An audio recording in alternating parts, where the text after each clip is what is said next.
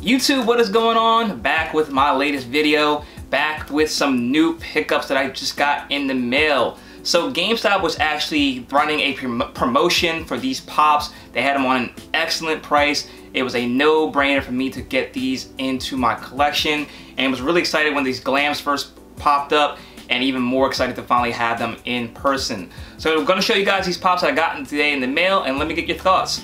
Here we go.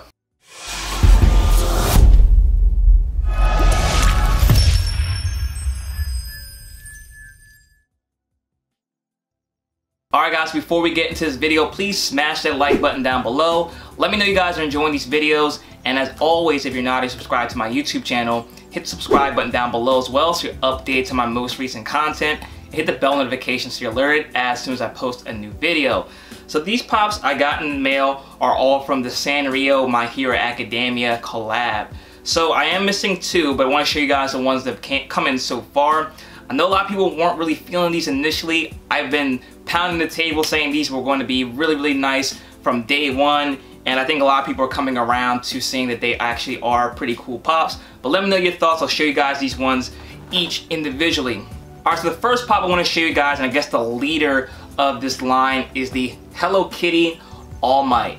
So this Pop's really cool. I don't know what is the story behind the collab here. I don't know if Sanrio and Funimation had a deal, or what it is, or how the collab came together.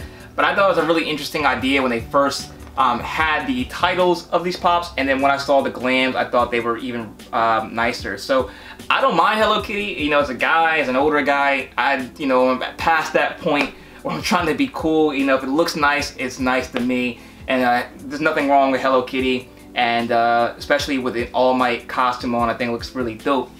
I don't know how they chose the characters. I guess Hello Kitty, since she's the most famous of the Sanrio characters, she has to be All Might. But it came out pretty nice. I know there is a metallic one as well.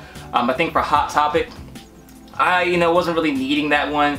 It's a little bit higher price. GameStop had the regular one. I think these were $8.99 each instead of $11 or $12.99. But they look really nice to me. I think they did a really good job of executing them.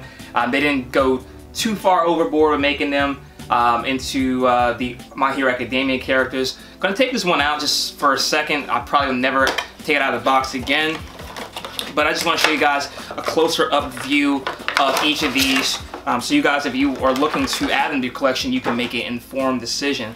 So here is the Kitty, Hello Kitty All Might right there. I just have the regular All Might costume, nothing too out of the ordinary. Didn't decide to give her the hair like how All Might does or anything like that.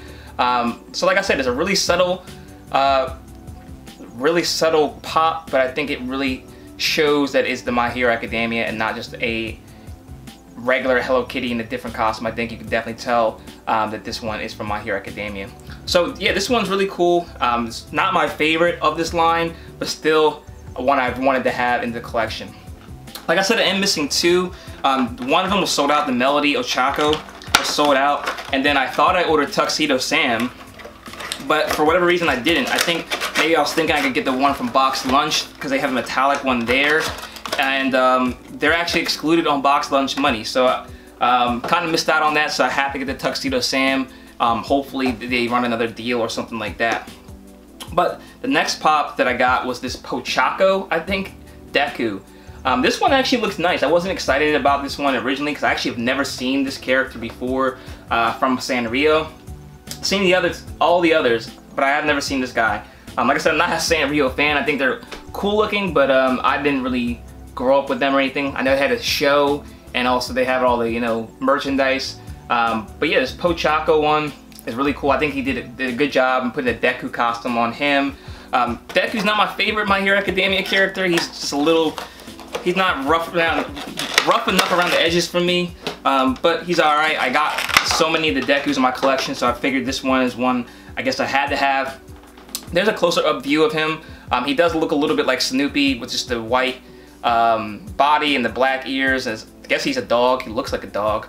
But Hello Kitty's not even a kitty, so I don't know what these Sanrio characters really are. But there's a closer up view of him. Same deal, he just has the regular Deku hero costume on. And yeah, it's a really dope looking one. I think these are all extremely underrated. I'm not sure if they'll be ones that people seek after later down the line. They'll become like grails or anything. Just because it's kind of hard to find people who like these crossover pops in general. But I still think they look cool in the collection. I do have an anime wall opposite of this. I do collect a lot of the animation pops as well. So this was a no-brainer for me for a collection. Up next we have this Karapi and Tsuyu collab. This one I actually like. I've been wanting to get this Karapi Funko Pop, but this one's really expensive. The regular Karapi one's going for like $100 or more dollars. So I haven't gotten my hands on that one, but I think he's a pretty cool looking pop. It just kind of reminds me of those old school Japanese cartoons, and that's why I like these Hello Kitty pops. But this Tsuyu's really dope. I think it's really fitting that they decided to make the frog Sanrio character into Tsuyu. Just made a lot of sense, and the execution on it really looks cool. Let me show you guys a closer up view of this one.